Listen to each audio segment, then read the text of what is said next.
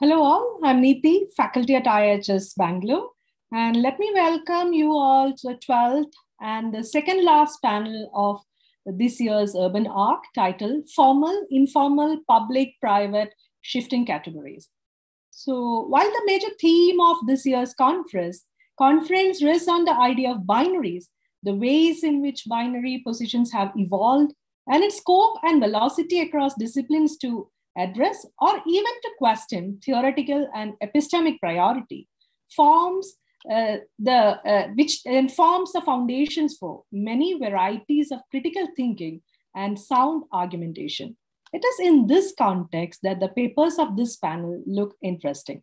So in this exciting panel, we have 5 papers look into a variety of issues ranging from public spaces and people in the informal settlements of Lahore, genealogy of land acquisition laws in India, tales of planning and pollution from Israel, built environment as an entry point into the study of urban informality, drawing on the experience of editing a volume, and finally, examining the formal and informal trajectories of urban transformation across post-industrial lands in West Bengal. So I request the authors to read out the titles themselves when they present their study. And I request the audience to type down their questions in the given Q&A boxes. So now let's move on to the presentations. So let me invite our first presenter, Mashhood Arif. Mashhood, please go on.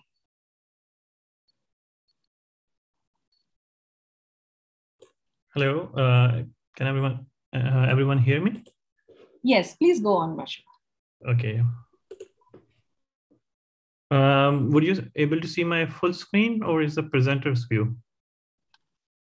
Can you just go to the next slide? I can. Now? Yeah, it looks like it's full screen. Okay, great. I cannot turn on my camera. Is it okay? Okay, great. Yeah. So the topic of my presentation is insights into informal settlements through spatial reappropriation of public spaces and the case study of Lahore, Pakistan. This is a part of my ongoing PhD at KU Leuven, Faculty of Architecture in Belgium.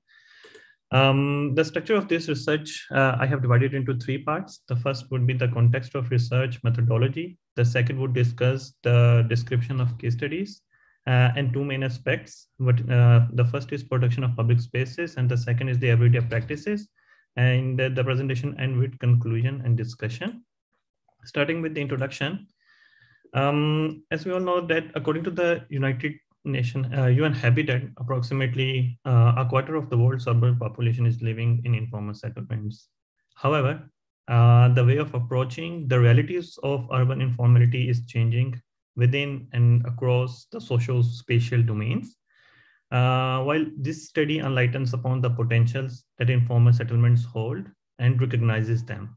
Also, this research specifically explores the production and the construction of public spaces in and around these settlements and addresses the importance as well as precariousness of these settlements in the same context. Coming with the research framework and methodology, the main method used for the research has been drawn from the empirical experiences to explore the appropriation of public spaces within informal settlements. A qualitative approach was employed because of the nature of research questions, which aim to explore processes, interpretations, and relationships. Coming with the first topic is the description of case studies. So this section explains 2 settlements selected in the city of Lahore, Pakistan. Lahore is the second largest city of Pakistan, population around 11 million. The urban growth of Lahore district can be seen in this figure in the year 1995, 2005, and 15. And according to an estimate, if Lahore keeps on expanding at a similar growth rate, it is expected to be doubled by 2025. This drastic urbanization leads to the formation of vast number of informal settlements in Lahore.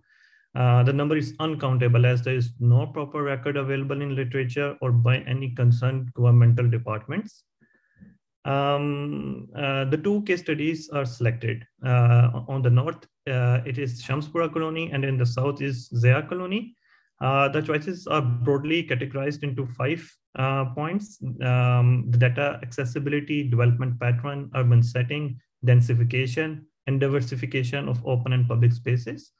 The Zia colony in the south is a small and unregularized settlement located in the developed neighborhood and near vicinity of industrial state. And the Shamspura colony, which is in the north, is relatively a big settlement and is located along the major primary roads and expressways. Okay, so the main theme was the production of public spaces in case study areas. So I would start with origins, how both these settlements originate and transform in different time spans. On the left is Zia colony, which grew up on a land invaded by squatters in 1990s. The important aspect was the development of a mosque, which is a religious building, in the settlement, which had gained religious and local sentiments attached to it, which later led the formation of the whole settlement. And on the right is the Shamspura colony was developed through pirate urbanization.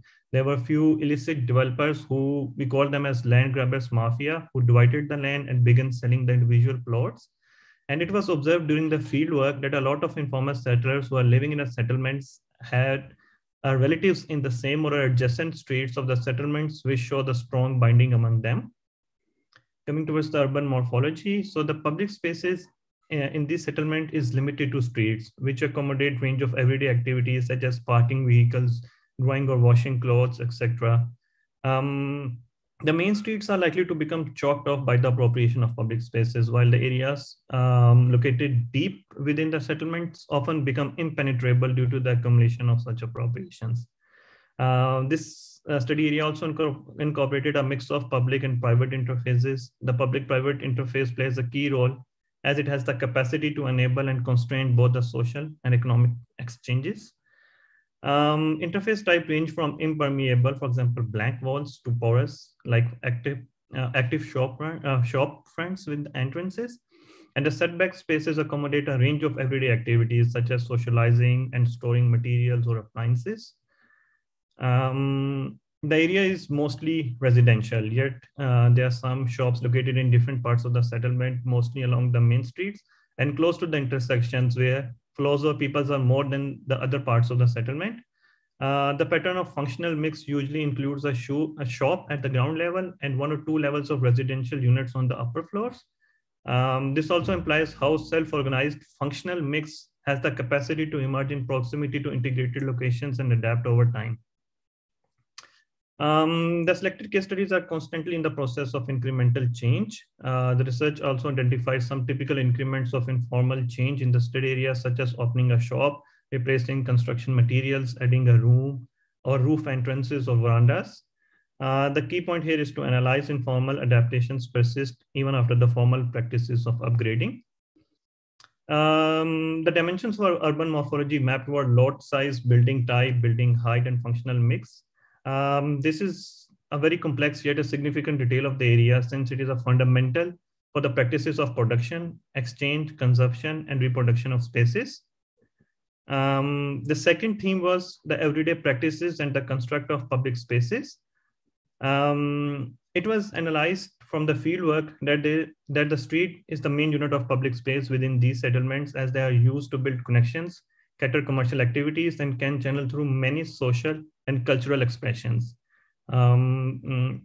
These public spaces although seem to be a public entity based on accessibility and ownership, they are less of a public in terms of their use and appropriation that fits in well and within the framework of the case studies. The consumption of public space can also be visualized or understood through place-making practices, where informal settlers interact with the space and thereby transform it to meet their own needs. These primary aspects of construct give rise to the generation of several parallel elements. For example, building social relationships, expressing individual and community traditions and belief. All of these, in one way or another, contribute to building experiential and symbolic meanings. The main activity observed in the streets were playing, meeting, and chatting. Children play on the street while their mothers watch over them. However, evenings and weekends look different. Older children and younger adults tending to become the street main occupants. Evidence from the two case studies also show that the streets and the parks are seen as the good places to have social and cultural gatherings and celebrations. More major celebrations include Eid, connecting social practices with religious traditions. Holding wedding ceremonies in streets is also predominant in the case studies areas. Street vending is the common economic activity developed directly within the public space. It is regarded as a feature that generates activity in the public space. It is also directly connected to specific events or aspects such as bus stops or Sunday cricket match in the street or surrounding parks. So, as discussed earlier, space in the informal settlements can be seen as exemplifying the social production and construction of space. Informal settlers are deeply involved in the creation of their own places through their social exchanges, memories, images, and the daily use of material setting. But it is to keep that in mind, it is not only the people who transform these places, but they are transformed by their interaction with places as well. All of this is a part of attachment and appropriation practices within these public spaces in the informal settlements. It can also be seen in the first case study, for example, it has a good connection to the formal residential neighborhood town, which are planned and have desirable living conditions. Moreover, the settlement is also in proximity to industrial trade, which thrives industrial work opportunities. On the other side, the car workshop in the case study area provides services to the neighboring areas, hence generating livelihood for the people of the settlement. Coming to the conclusion, the research has concluded that the informal settlements are by no means marginal to the city, and they are here to stay. Public spaces has been seen as a rich and a layered element of the informal settlement, and hence it serves as a foundation for a more intense and complex social neighborhood life. The research also discussed public spaces in terms of appropriation instead of their ownership or a formal representation. The research also indicated that the streets of the informal settlements has served mostly as a purpose of public spaces. And lastly, the research provokes the understanding of public spaces as a multi-layered subject. That is, different elements are placed on top of each other, which means it can function at the same time in different ways.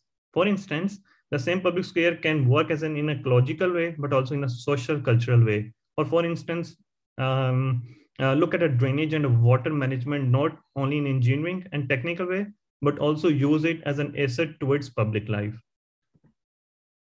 Thank you.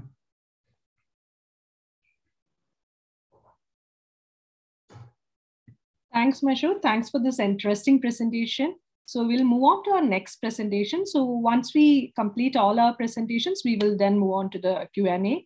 The Q&A box is open here. So now let's move on to our second presentation. Angana, please go on. Angana Banerjee.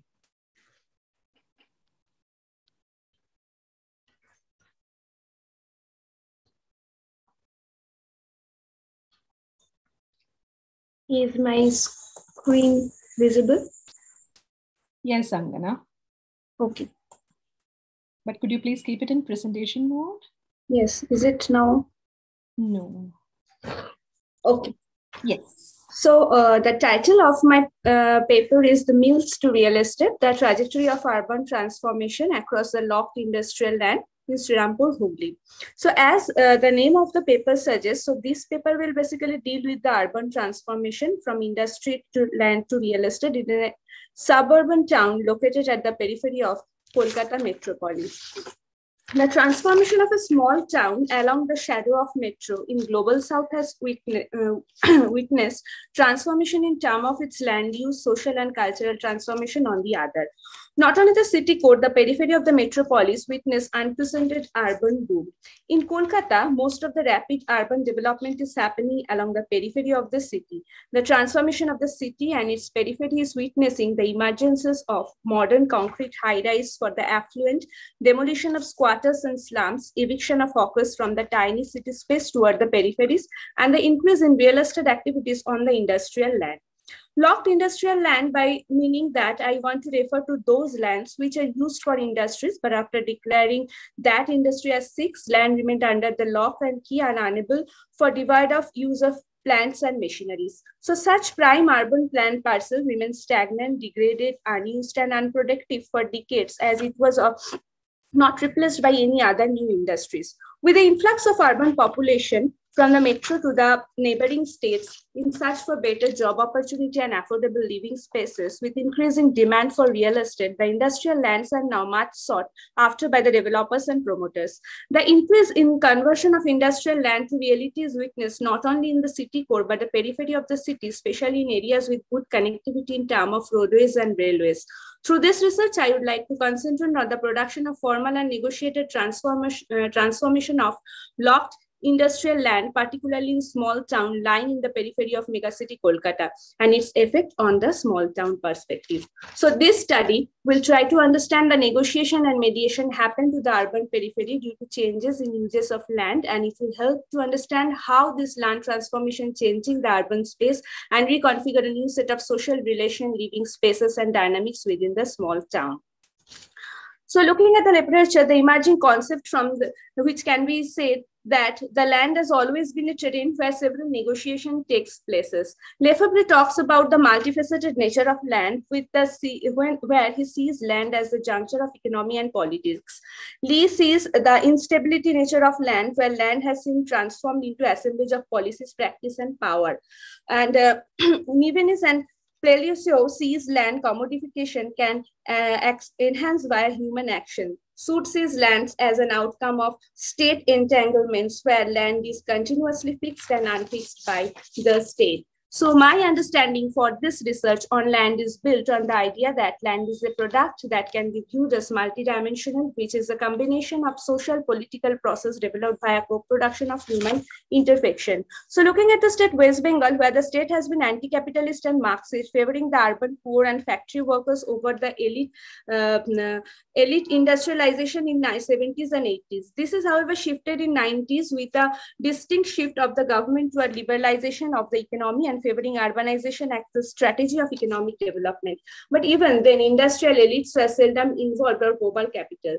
In fact, it was more local industrialists, small-time developers, and other local or regional stakeholders who became investors in the process of transformation of land use from industrial to resident. This was aided by the local government official, land and land records official, industrial estate managers. Therefore, it challenges their top-down, heavy-handed neoliberal restructuring by global capital in urban restructuring. Change in plan and regulation from the side of the government in conversion of mill lands to the profit-making lucrative ideas from the side of mill owners showed another kind of interrelationship that exists among the space, spatiality, capital, and globalization process happens within this region. Setting the background of the research for particularly this study, the industrial economy of West Bengal, mainly Kolkata, is suburban, which started delaying between 1950s and 70s. Several factories like the jute industries have lost for the producing the hinterland partition in 1947, government policies, leftist insurgency, and moreover, militant trade unionism are some of the causes for decline in this kind of industry areas in these spaces. But the decline in industry sector has resulted massive loss of employment in terms of rising educated population was searching for job in the financial and service sector. But much of the service sector job was mostly concentrated toward the city's core. In 1977, the left front government came into power, but they mainly focused in the rural areas, became more emphasizing over the agriculture and neglected the infrastructure.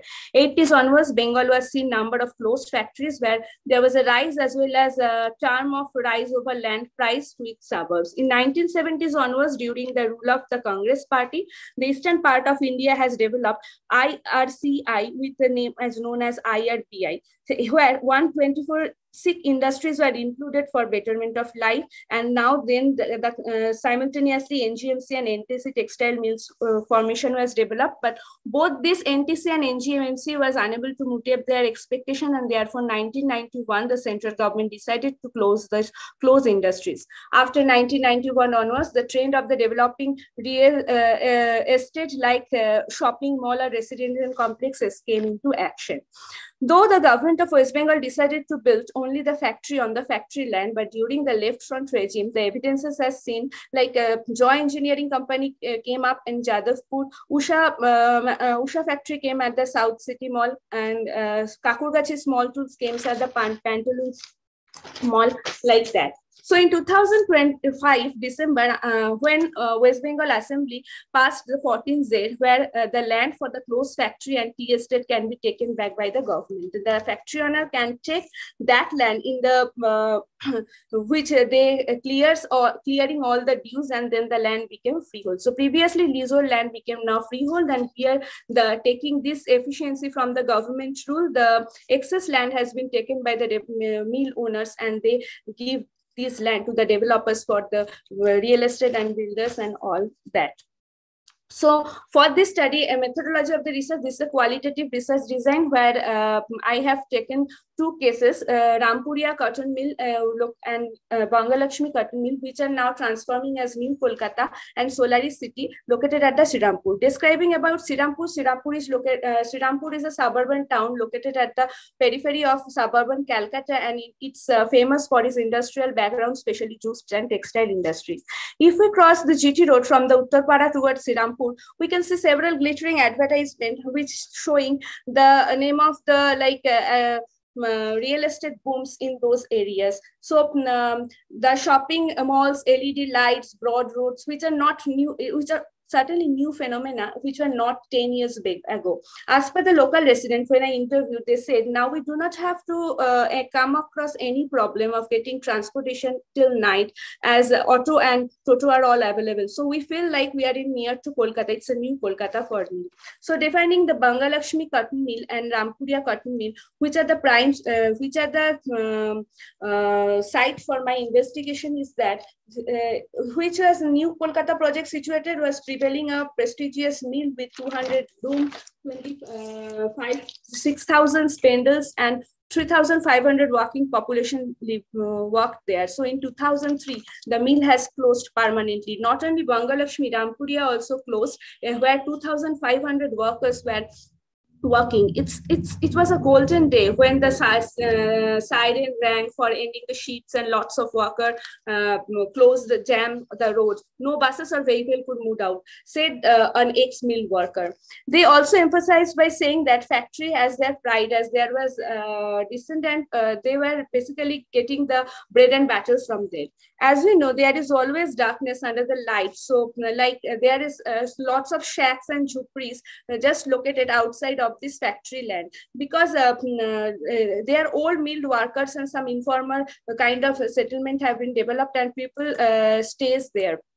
Who works in informal kind of occupation. So basically, this kind of development, the factory, looking at this kind of development, when I asked to the local residents, they said factory, it should be developed factory on the factory land to boost up the economy. So loss of livelihood has been seen this city. So rickshaw, they have transferred their livelihood in like rickshaw puller, toto driver, and they have even migrated to other spaces where loss of industrial in search of new betterment of new job. So the reconfiguration of space change form of production to consumption. So the ancestral looking at the problems and what happened to these places, ancestral problems between the factory owner was another cause, and where they have force the mill workers to take VRS, but they have not given the permanent, job opportunity to them. So they have disobeyed their responsibility for the workers. So the mediation can be seen from the perspective of the mill owners to reconfigure the nature of the small town. Not only that, the trade unionism also acted as a prime actor for this change, to understand the transformation for whom, who buy those lands, and who will gain power over there. The local residents replied, it is not for the middle class people, as the amenities attract the investment for the people who can see this place as their second home.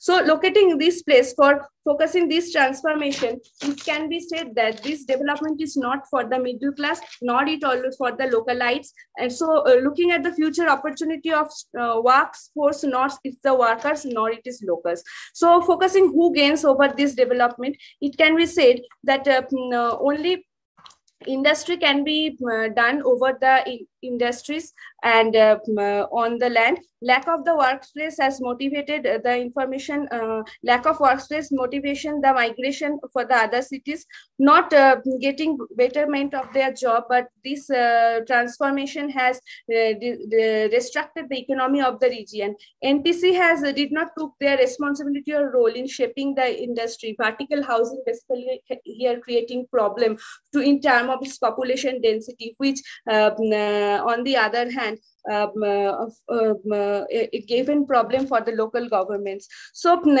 this accumulation of capital has been accumulated to certain class of people, and not it is just not evenly distributed. So basically, what will be the future for this area? If we ask question, then it can be said maybe this area will be say as a service area where the local residents can work as a security guard or household keepers for betterment of their job. If we ask that what will happen to this kind of development, the local residents said maybe near future this will be like a ghost house, because as it is not for the local people for staying, and those people who has bought this land attracted of seeing the glittering banners and all, they are not staying there. So it is in near future it will have to we have to see whether this place is going. Thank you.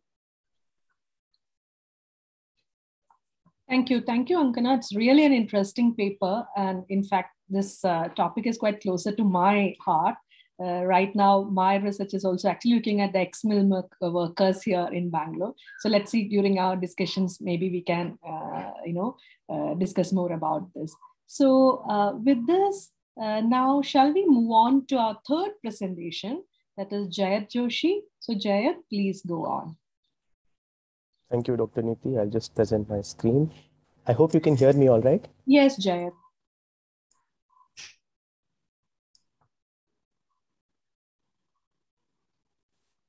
Okay. And are you able to view the transitions between slides? Yes, please go on. Okay, thank you so much. So hello, everyone. And I would like to begin by saying that I am extremely grateful to the organizers of this ARC for giving me this opportunity. I am a final year master's student, and my presentation is part of the research I've been pursuing towards my thesis. So the paper itself is in a formative stage, and I look forward to your advice and your questions on how to sharpen my ideas. The main part of the title, Too Many Worlds, is from the novel English August by Upamanyu Chatterjee, particularly from this quote in his book, which you can see. I'd like to emphasize on the last bit, too many worlds, concentric, and he a restless center, where we get a picture of the protagonist, who is a Harvard graduate, now bureaucrat, freshly posted in the heartland of India, and negotiating a layered reality, which he suddenly gets entangled in, and which will in turn season him. In this description, I found a suitable preface to the main agenda I am looking to set up, that of viewing the political economy of land from the perspective of cognitive and catallactic entanglement. And the case I will be using here as a small example will be that of Benami transactions, which I'll just explain. But before that, some context that leads up to it. We know that land titling in India is broadly presumptive, and that India has a genealogy of land acquisition laws that can be traced back to colonial times. In 2011, the Congress-led UPA government came to power in India with a strong mandate, and 2 years later, it passed the Right to Fair Compensation and Transparency in Land Acquisition, Rehabilitation and Resettlement Act, which came to force in early 2014. But in that same year later, another general election happened and the BJP-led government came to power. And this government made land reform a major part of its development agenda. So it brought in first an ordinance and then an amendment to the act in 2015, under which 5 categories were made exempt from certain provisions, such as consent, of the previous act. And these were national security, rural infrastructure, affordable housing, industrial corridors, and public-private partnership projects where the land continues to vest with the central government. It also broadened the definition of what a private entity entails. Now, nothing here is new. Even external, outside to the government, there is a literature on the bourgeois litigation practices and interventions for evicting informal settlements in the city. And these routinely find their way around consent to achieve some predefined crucial infrastructural goal. Property has always been spatiotemporally malleable and contingent. On any given site, I believe that there is an intense embroiling of various visions of and for that site. And as we've gleaned from previous proceedings of this arc, land is being worked into usage all the time. So the landscape itself is not passive, it is active.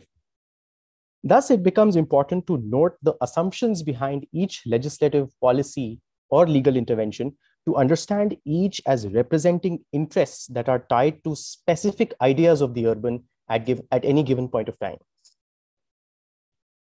Now, these examples of acquisition, eviction, etc., can often be framed in terms of a dynamic of oppression or a one-sided agency. And in specific sites to analyze specific forms of interactions, these are powerful, necessary ideas, but they are only one part. Similarly, and on the other hand, strategies of the marginalized group to reclaim space can often be conceptualized in terms of an act of resistance against the state, against colonialism, against capitalism, and so on. In a similar way in which there are challenges of rigor attached to comparative research on cities amid globalization scholars, there are difficulties in creating a comparative post-colonial narrative. More than constructing binaries and binary readings of concepts like occupancy urbanism, which denote a layered kind of politics of various agents on the ground, we have to develop a new vocabulary and a view of entangled political economy to be able to critically frame the changes unfolding in the urban scape right now. In 1973, the 57th report of the Law Commission of India on Benami transactions did a comprehensive review of legal cases and analyzed some aspects of these transactions. Benami, in very simple words, implies when one individual buys a particular property in the name of another individual or entity and enjoys the benefit for it. So, wherein Benami denotes a transaction wherein a property is supposed to be transferred or possessed in the name of a person or entity, but the financial consideration for the place has been provided by another separate entity, and the person who provides the financial consideration is the individual who's going to benefit directly, indirectly, immediately, or in the future. Now, the amended Benami law brought in 2016 sought in a retrospective manner to assume the power to attach such properties. This was ostensibly done to tackle the burgeoning land mafia. However, the land mafia in numerous cases is the state's politicians and bureaucrats. So even though the law is retrospective, can we also say that the law is introspective? The second Administrative Reforms Commission report of 2005 recognized Benami as a major issue of bureaucratic corruption, and also the fact that legislative impact was very weak in tackling it. And what does it exactly imply down the line to attach or confiscate these properties as and when they pop up under the institutional lens? For one, it is difficult to identify Benami transactions from a bird's eye view. And on the ground, a Benami property is a very fraught space. It is already a form of occupancy on the edge of formal and informal, depending on the institutional pull of the parties involved. But it is also constantly at threat from other agents who can come and occupy it. One central feature of Benami here, one central feature that you can note here is the use of an alias, which is institutionally invisible. And this feature is something we find even in the scholarship on sacred spaces that jump out of urbanization,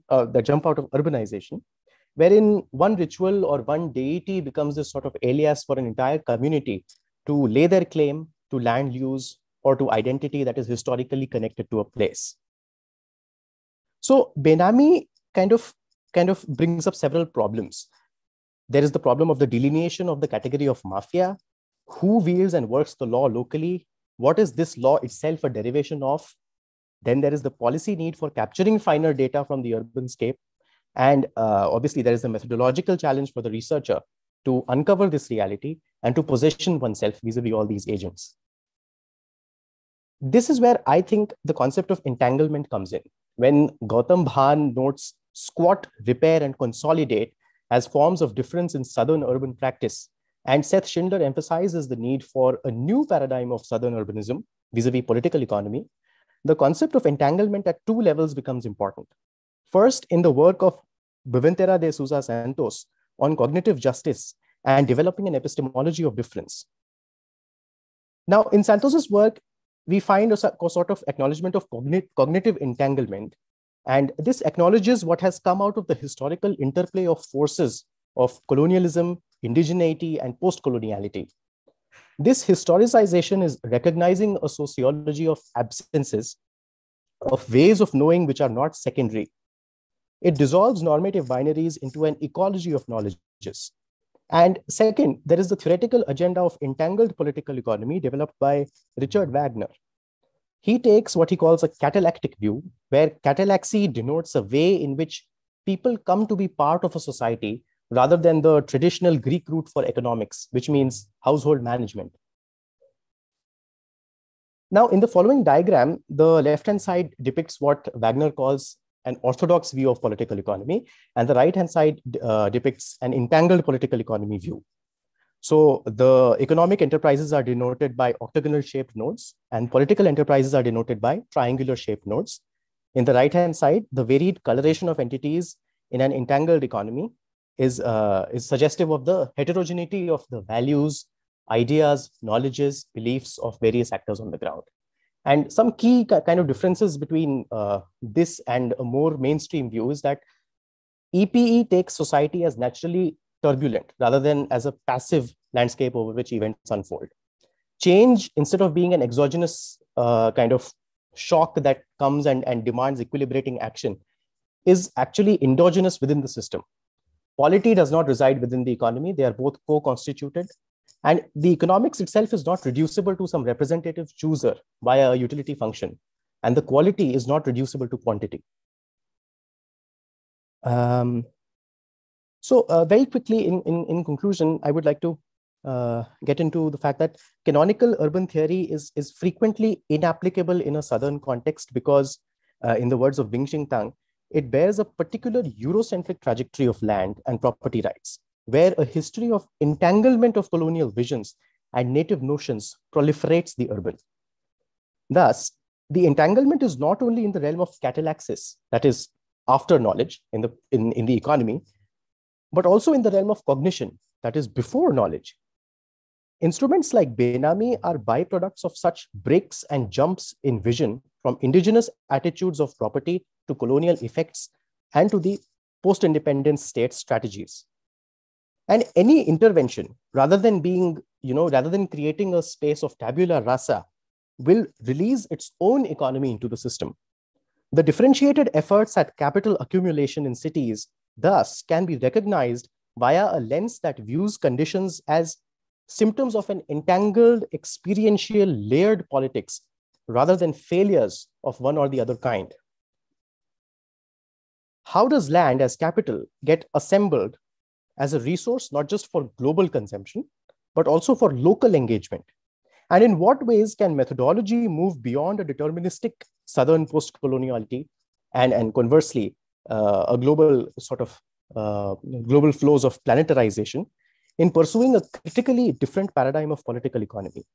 In what ways can it incorporate new ways of knowing that dissolve binaries and facilitate intercultural translation? I think the entanglement view can usefully engage with these questions. Thank you.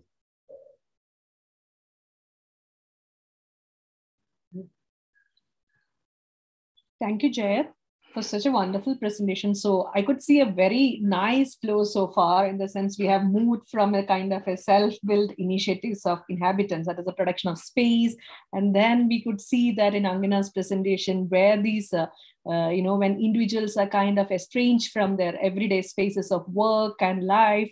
And then we move on to this kind of a historical understanding of how land, not just a global consumption, but as when we think about a kind of local engagement, right? So now we are moving to another, I would say, lens to understand the binaries. So I invite Nathan Marome to present his paper. So Nathan, please go on. Yes, hello, everybody. I'll share my screen.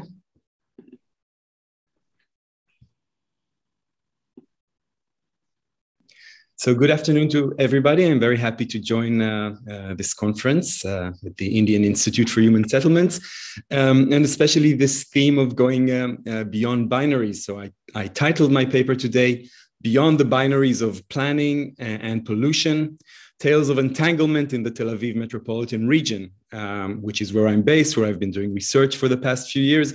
And indeed, I'm following in maybe in Jayat's footsteps, his previous presentation, and using this concept of entanglement to work through these presumably binaric concepts of planning and pollution. I come from the Interdisciplinary Center, a school of sustainability, which just so happens to be funded by some of Israel's most polluting corporations. So that gives you already some sense of these entanglements of planning and pollution. And I'll start with my main argument. So that is stated and clear to begin with. I find that in conventional, be it technical or environmental accounts of planning is usually seen to be able and in fact required to control, to regulate, and to mitigate environmental pollution, and to do so to the overall benefit of cities. It can do so either through controlling the land uses that create pollution or directly by addressing sources of pollution. Whereas in this paper, I try to argue that planning and pollution are not binary opposites, shaping urban spaces in contradictory ways. Rather, or in fact, this notion that pollution is a problem, is only a problem, it is detrimental, it is malign, it is sometimes outright criminal, whereas planning is the solution, right? It is beneficial, it is well-intentioned, it is rational. That's the conventional view, the binary view. And I would like to convince you today that rather planning and pollution are better seen as accomplices, as collaborators in the making and remaking of our urban worlds. So the binary view is very much familiar to us. Pollution in its many forms and substances, whether in the air, in the water, on the ground, is almost universally regarded as, of course, as a negative element, but also as something passive, right? It is emitted, it is spilled, it is dumped, it leaks, it seeps, it spreads, and it hurts and kills people. It's the silent killer. As we've come to think of air pollution in particular. Whereas in this, how do I go back? In the same binary view, planning is generally regarded not only as a positive force, but also as an active force. This is how we intervene in our cities. It is rational, comprehensive, strategic, collaborative. It does all these good things like build new towns, urban development projects, re-enliven city centers, it produces towering skylines, it creates public and green spaces, and so much more. Planning is the domain of do-good public officials, of experts, of entrepreneurial developers, and of the participating communities. And this very positive notion of planning holds even with sustained critiques on the dark side of planning. For example, Oren Iftachel's famous thesis. So that's the binary, and it's even more powerful these days, I think, when we're talking about planning for sustainability, planning sustainable cities. Urban planning is even more so the domain of mitigation, the domain of solutions for environmental pollution. And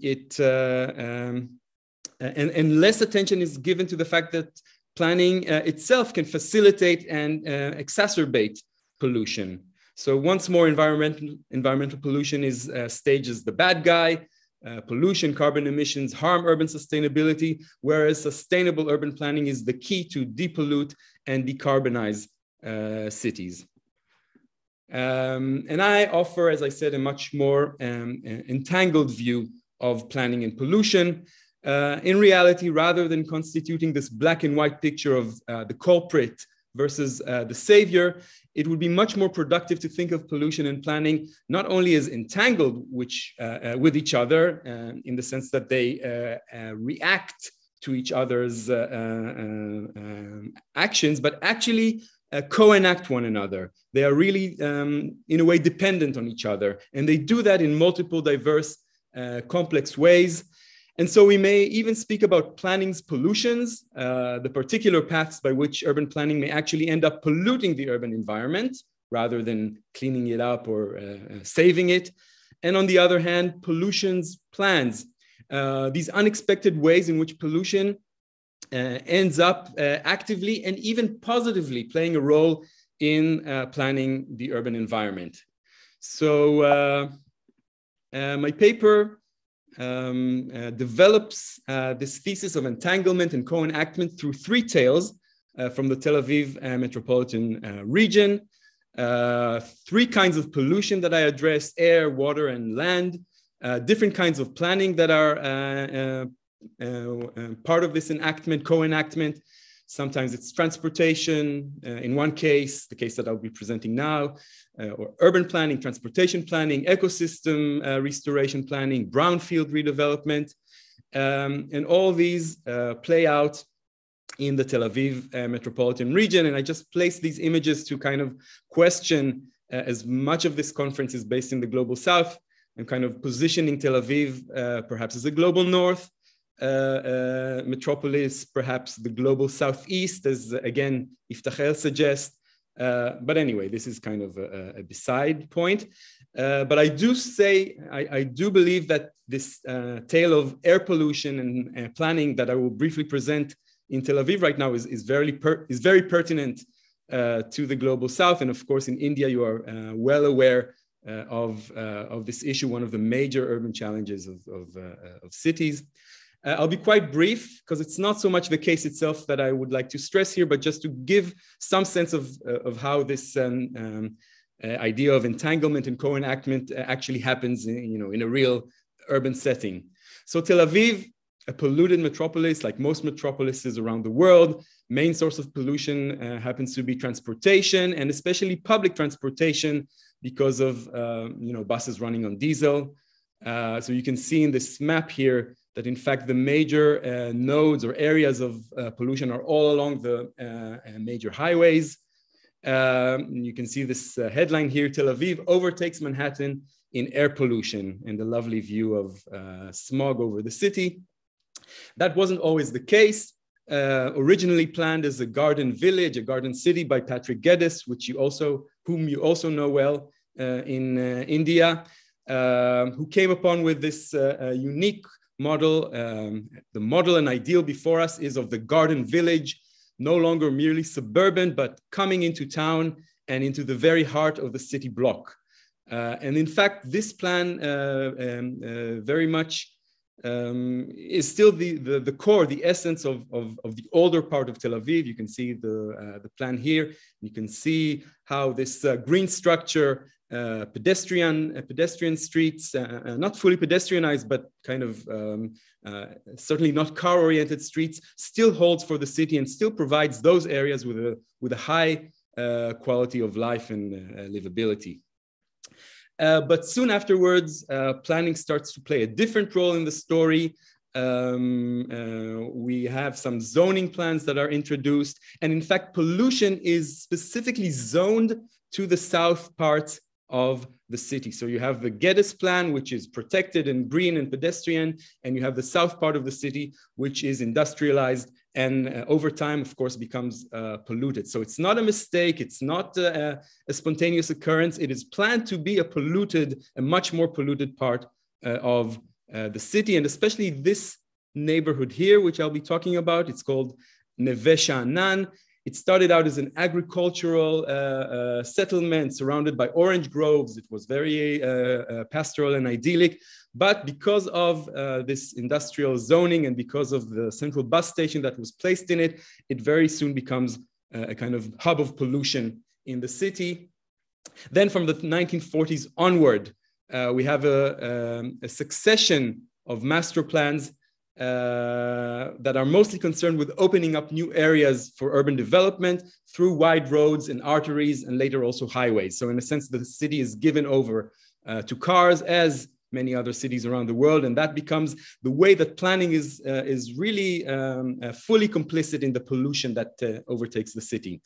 One particular plan, the new central bus station from the 60s, really brought in a concentrated dose of pollution to the city, especially to the neighborhood that I just showed you.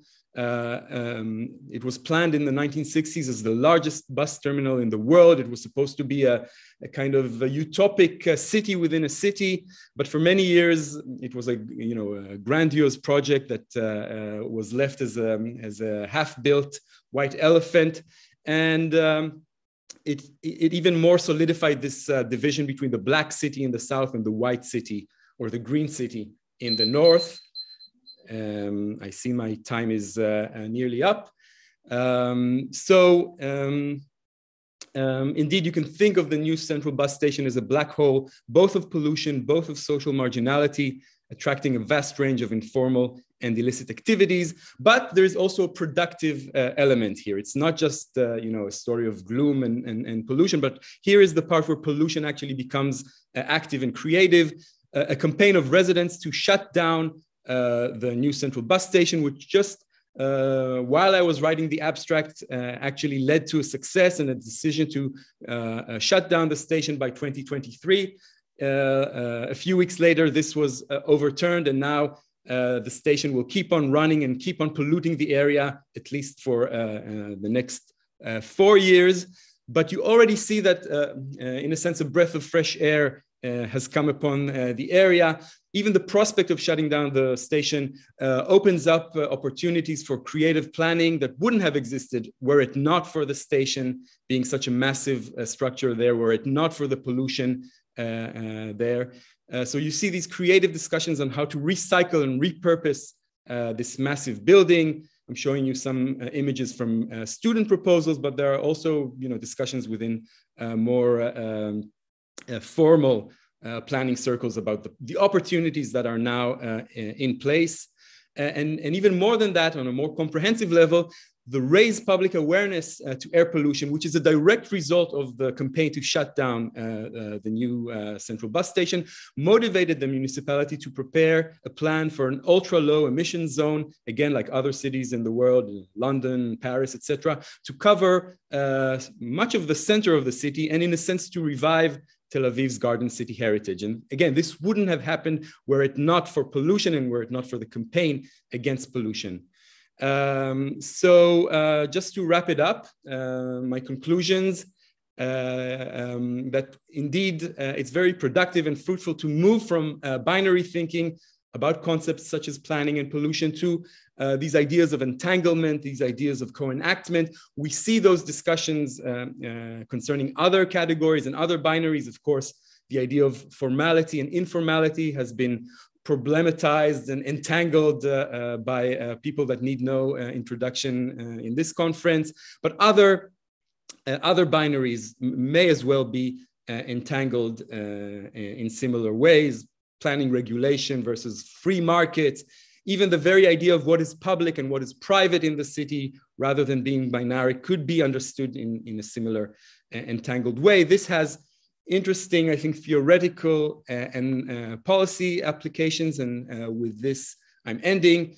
Theoretically, I think we can come to think of planning itself as applying binary categories on urban space, planning as working through principles of vision and division, if I want to use the language of Pierre Bourdieu, the sociologist. And I'm just referring quickly to a paper in which I developed this more theoretical idea of how planning is a binary instrument in its essence, but what can we do to counter that? And then policy-wise, again, thinking of entanglements, thinking of this co-enactment opens up new possibilities when we stop thinking about pollution simply as a technical problem and start seeing it as a social and political problem. Then all kinds of ideas and opportunities come about as well. So I'm not going to go into that now, but if there are questions later, I'll be happy to develop this idea further. So thank you very much for your patience.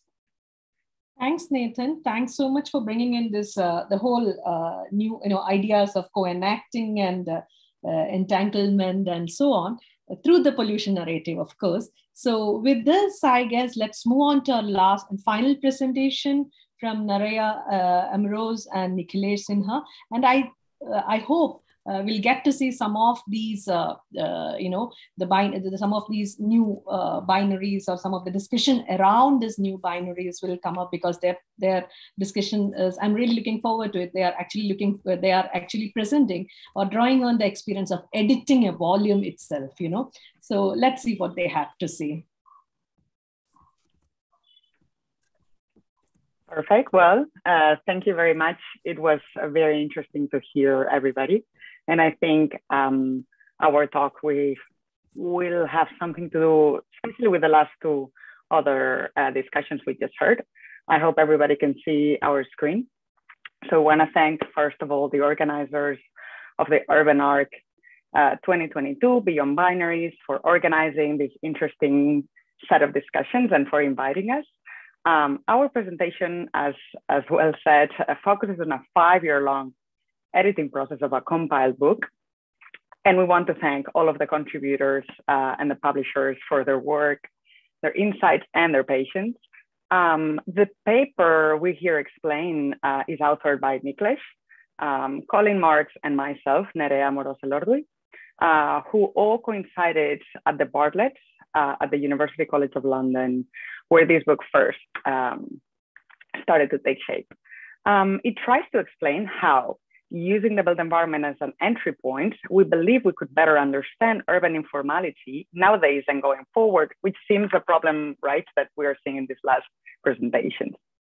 So the main ideas we want to put forward today have to do with the fact that the study of urban informality seems to be at a crossroads. It is dominated by binary and state-centric approaches in a time where transversal relationships and variety of connections and entanglement, right, are taking center stage in the making of urban environments. Hence, we believe that, first, urban informality understood as relational processes can better represent the current and near future of urban phenomena. And second, that foregrounding the built environment can help explore urban informality beyond these constraining binaries and assumptions. We will illustrate these points in the next few minutes. So if we think of our daily lives as urban dwellers, we experience informality every day, largely though, through its physical manifestations.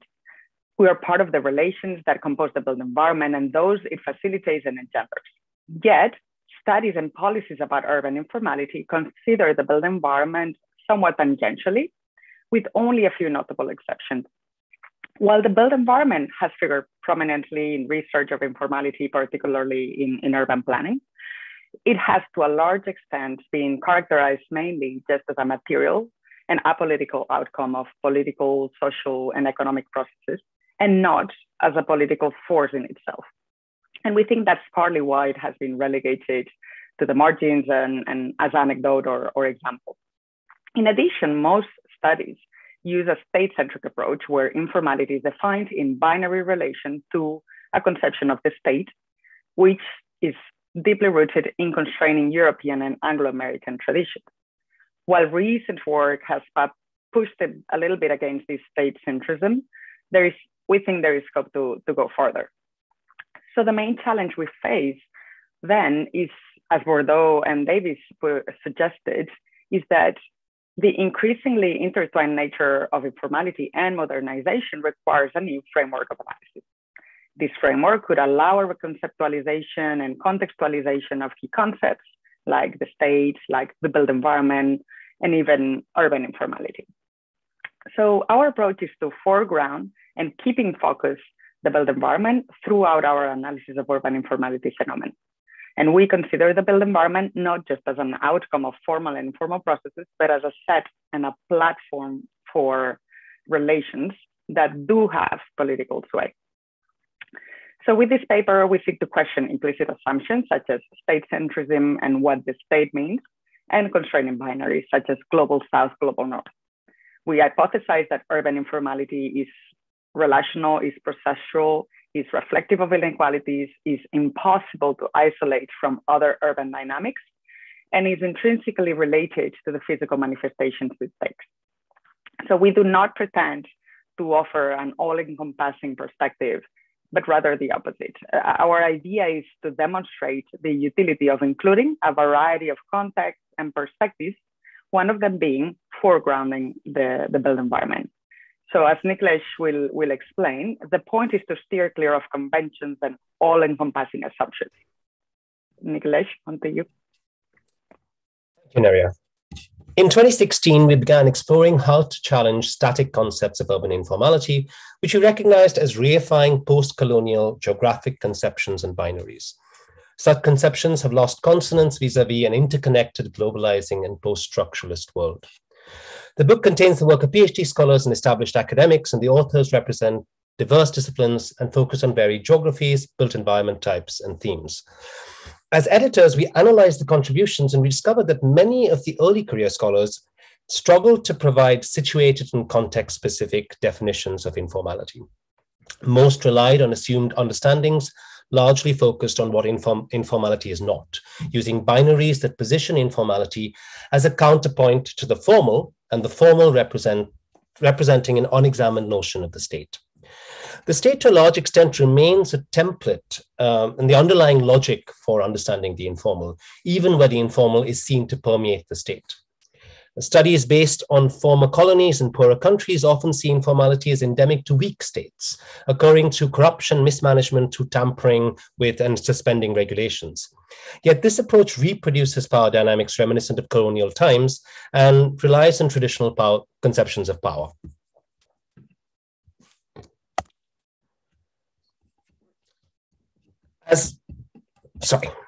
Our experiment,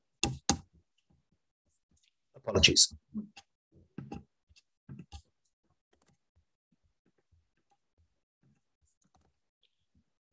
Our experiment demonstrated how difficult it is to disentangle conceptions of informality from notions of the unregulated, the rebellious, or the opposite of the legal.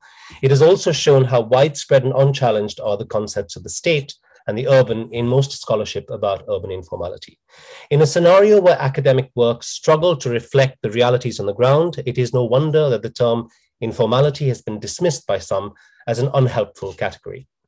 As we delved into diverse topics, our case studies and approaches, we realized that acknowledging the fundamental role of the varied built environments in most urban processes means recognizing they are a necessary platform for and are themselves composed of social relations. Point of departure is to focus on the built environment as composed of social relations which may or may not be mediated by the state. We understand the built environment as all the physical elements constructed by humans to interact with each other and their surroundings.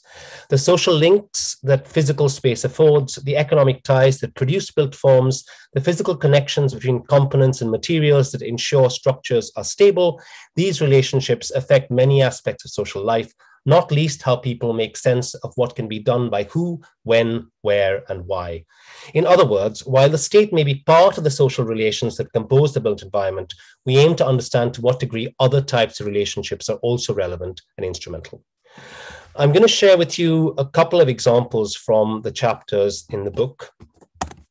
First comes from Accra. So Claire Tunnicliffe's chapter on street art and graffiti in Accra argues that the built environment provides a canvas for a rich and textured exchange between artistic expression, homage to tradition, the politics of identity, and commercial interests.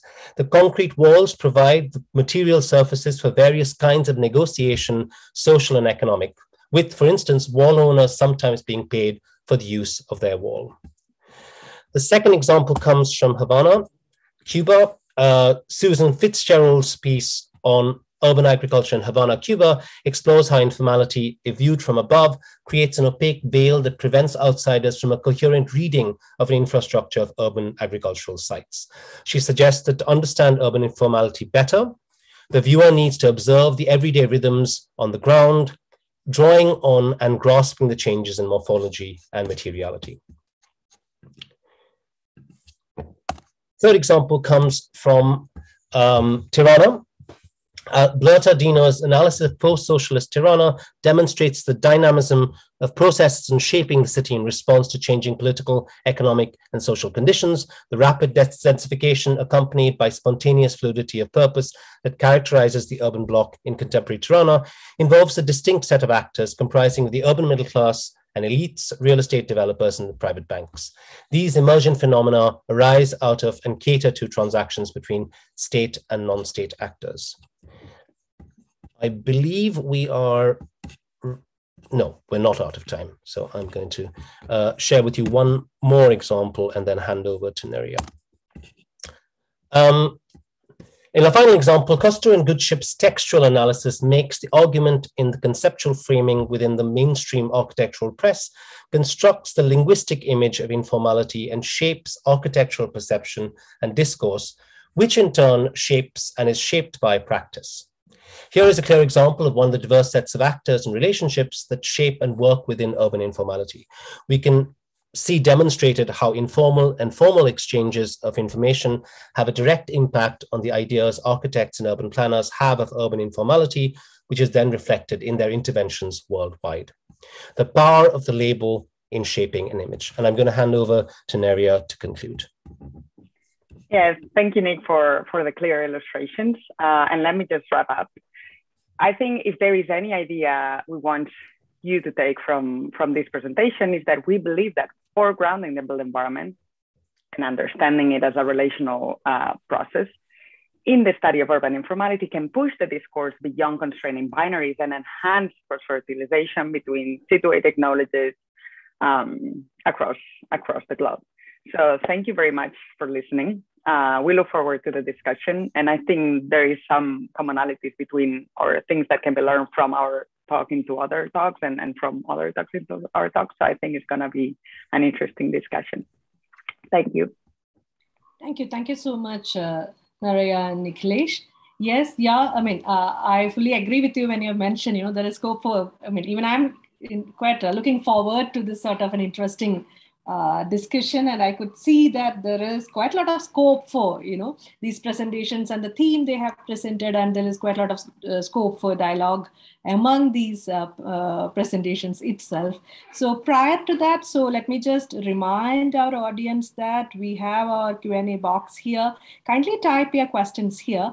I can see that we have already received 2 questions. So let's first go to these questions. The question 1, that's a question for Nathan, seems informal activities, that is your reference to activities in the bus stand project, are seen as unwanted or illegal. Don't you think incorporating informality or informal activities in an informed or conscious manner could be a solution to revive the white elephant by addressing issues like safety, livelihood, and economic revitalization?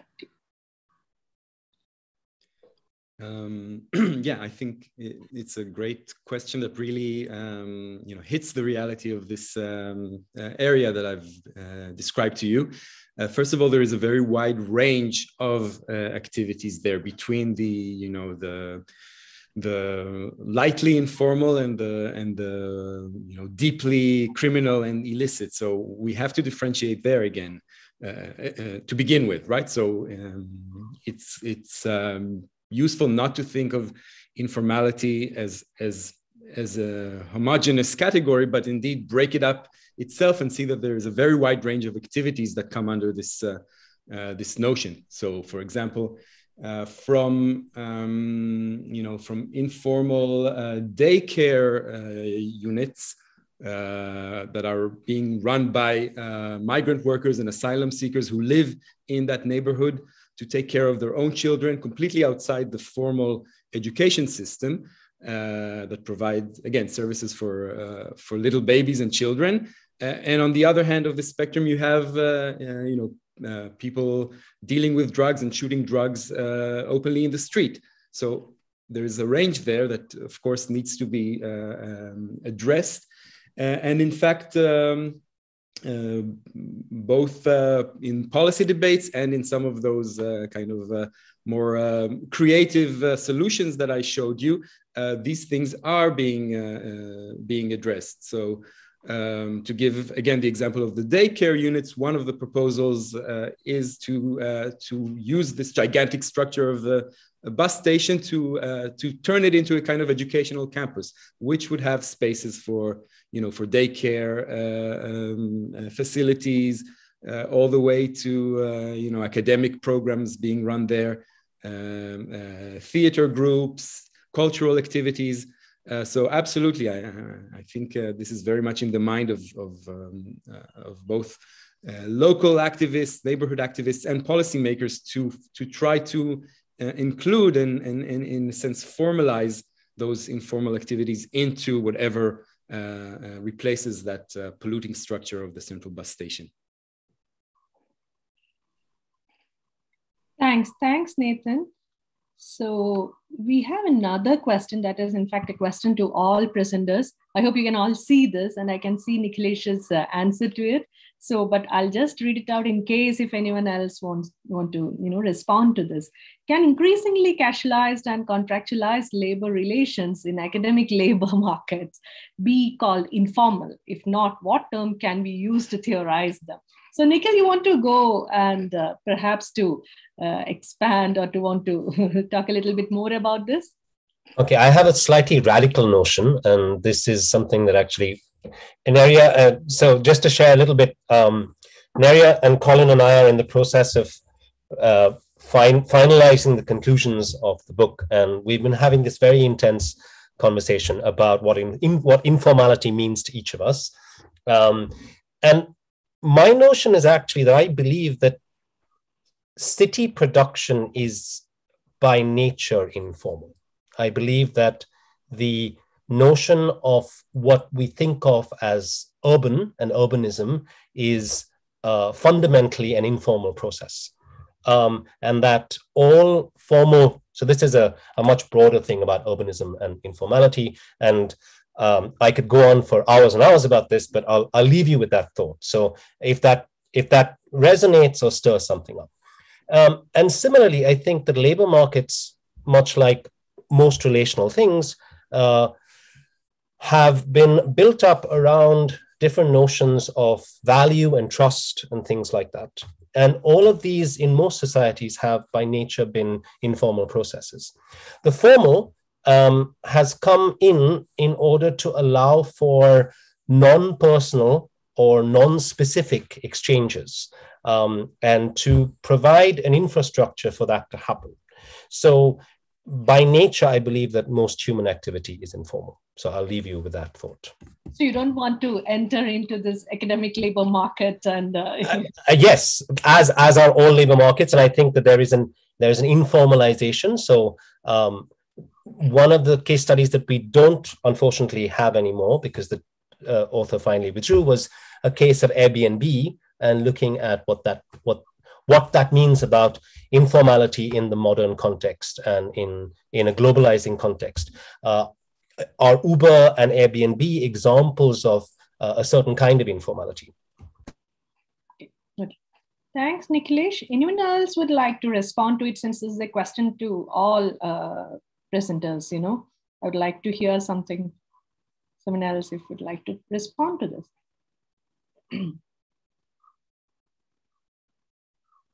So, Nerea, you had asked about, you have some question. Would you like to, go ahead with that? You just mentioned earlier. There is another question, I think. Maybe it's just like just a second. Someone from the audience. That's actually something to us, and Vidya, we'd love to see your work. Yeah. Somehow I can't see it. Yeah. It's in the open questions. Vidya Pantoli. Oh, okay. But it's just, I think it's just more of a comment, and yes, we would love to see your work, Vidya. I think my question was for Jayad. I don't know if I pronounce. Yes, Jayad. Please go ahead. Yes. Yeah. So, wait. Maybe it wasn't Jayad. Jayad Joshi. Yeah, sorry. Angana turned on the camera and I was like, oh, maybe I'm confused. Yeah. So my question is like, have you seen, because we are looking at these, like, how do we look at these through the built environment? If you would discuss your topic, if you would foreground the built environment rather than only the rules that are there or the corruption that is there, right? Like if we try and look at your case from a built environment perspective, is there anything there that you think like how the built environment was before or made that these transactions took place, or because these transactions took place, the built environment is changing in a specific way? Like if we try to decenter a little bit these legal, not legal, or corruption, or if we just focus on the built environment, what do you think? Thank you, Dr. Nerea, for the question. I think I will move beyond the sort of case study that I used here, because I want to, in terms of the built environment, I think there's a very interesting sort of occurrence that I've also been interested in during my coursework and my research. And that is the sort of, I made a sort of passing reference to it. In areas of India where they've created these special economic zones, you will find that there are places where all of these, in hyper-urbanized areas, all of these like small sort of temple or ritual spaces get created by people who've been living over there, right? And, you know, in a very, as you were saying, in a top-down view of informality, these might be, seen as sort of ways in which the state is dispossessing these people, and then these people are fighting for their rights. But what is actually true, and this is what I also gleaned from the literature from Bhuvantara de Santos, who says that these knowledges from the South are not separated from embodied experiences or embodied practices through these sorts of modes of construction. So in areas like South Canada, people create these sorts of temples devoted to deities who are either, I don't know, they might be fertility goddesses, or they might be deities or ancestral deities of the community. And we find that not just these people, but also, so for example, what first happens is that these kinds of spaces become a way with which people lay claim to that land. And because of that divine presence, or so-called sacred space created over there, nobody can easily encroach that space. So what happens is it in fact gets appropriated in that that special economic zone area. And in a very peculiar situation in which we find the managers of businesses that are booming, businesses that are coming and building up their offices there, also participating in ritual activities, and in activities for to kind of devoted to that deity, or annual rituals around that deity. So I think that's an interesting kind of way in which the built environment as a relational process becomes used as a sort of gear for laying claim to space. I hope I answered your question. Yeah, no. Thank you so much. At this point, Jayat, I was just thinking, is it that what we have heard when Nathan had given his presentation, something like a kind of co-enacting, right? So can we just relate it to that, or a kind of entanglement, what we are seeing at this local? So even if these spaces are no more kind of spaces for all, but still some form of co-enacting is happening at these spaces. How do you look at, or how, I mean, to all presenters, so even if we see that the spaces of life and work the character of the spaces of life and work keep on changing, but what we can see is what is basically changing is a form of co-enacting or entanglement. How do we look at it in that way? I mean, very quickly, there is this piece of literature by Miho Ishii on the same subject, on this sort of ritual sacred spaces that are created in South Canada, which talk to exactly the point that Dr. Neethi is mentioning. So I'll just put it in the chat if someone is interested. But, so I think, if any other questions, I can't see any questions from our audience. So if anything else, panel members, would you like to ask each other, or would you like to focus on, would you like us, we can take maybe 5 more minutes to discuss further. Perhaps a comment to Jayat. I found your paper very interesting, but also resonating with, with the kind of dilemmas that urban planners in Israel, Palestine deal with. And my comment would be that land categories and land registration systems which create these categories are such powerful elements in shaping urban worlds. Really, the way a particular piece of land has been named and categorized perhaps hundreds of years ago has such ongoing power to shape space, and yet these are very kind of conceptual binaric categories, right? The idea of something that is actually state-owned as one kind of category versus privately owned piece of land, and then you have all these. You actually, in these systems, you have all these kind of hybrid categories. You mentioned the Benami one, and I can think of all kinds of in-between categories in the Ottoman land registration system that are still kind of part of everyday parlance, in 21st century Israel, despite the fact that this system, has been introduced more than 100 years ago. So I guess it's just an idea. It's one set of categories that are so powerful, binaric, but also, including these in-between categories that really shape up, urban settings, urban spaces. I had a question to Angana. Angana, when you were looking at this mill or the post-industrial sites, especially taking the cases of these two mills, did you see that even West Bengal also has a more or less similar story, follow a similar storyline with the other part of which shares such similar mill histories, like let's say Ahmedabad or Bombay and so on. So at any point did you try to kind of compare, or did you try to look at the other cases which we have experienced as far as the post-industrial lands go?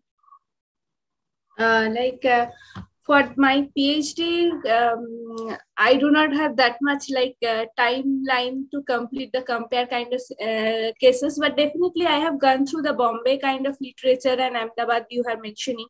But I have in future, I think I will do it, compare kind of thing. And what the thing which I find for my work different is that most of this kind of transformation is talking up towards the city core, because core-centric kind of transformation is happening. If you see the examples from Mumbai, if you see the examples from Ahmedabad as well as Kolkata, but when this kind of transformation is happening to the suburban region, then what are the factors behind this kind of transformation? Who are the real actors involved in this transformation, and what are the effects on the city, small town perspective? This I really I'm trying to find out. So basically I am in my mid of the data collection process, stuck in the pandemic. So I am yet to find out what is happening in the ground reality. These are all, I have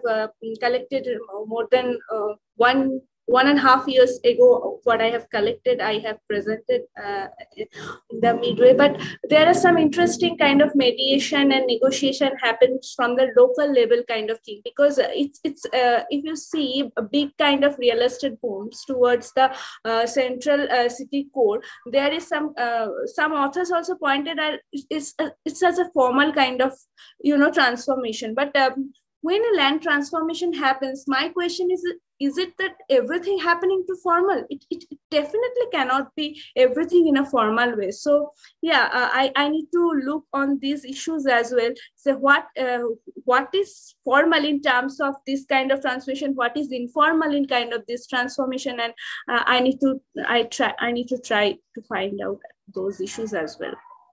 Thanks, Angana, and all the very best with your field work and then the completion of your PhD. So I think with this, it's time for us to close this panel. And once again, let me thank all panel members and very interesting papers and presentations. And so thank you so much So I guess, whenever it's easy for you to, suppose if you want to keep in touch and to know more about your co-panel members' research, I think it is possible. And then in case if you want us to provide you any information, please get back to us, and we look forward to be in touch with all of you. And thank you so much once again. And just one announcement, we'll start our next panel at 6:30. And that's it. Thanks once again. Bye-bye. Thank you, Neethi. Thank you. Thank you. Thank you. Bye-bye. Bye-bye.